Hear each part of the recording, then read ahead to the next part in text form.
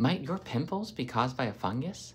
I'm a board-certified dermatologist. I'm here to help you figure out how to tell apart regular acne, which is caused by a bacterium, C. acnes, from pityrosporum folliculitis, also sometimes known as fungal acne, which is caused by a yeast known as pityrosporum or malassezia. The key distinguishing factor between these is that in pityrosporum folliculitis, as fungal acne, the pimples, they're all very small, they're all very similar in size, and there are no blackheads.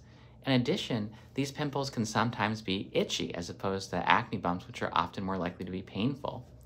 And since pityrosporum folliculitis is caused by a fungus and not by a bacteria, it needs different treatments. It needs things like antifungal creams, washes, or it needs things like salicylic acid, toners or cleansers that can help reduce the oil on the skin, which is food for those yeast.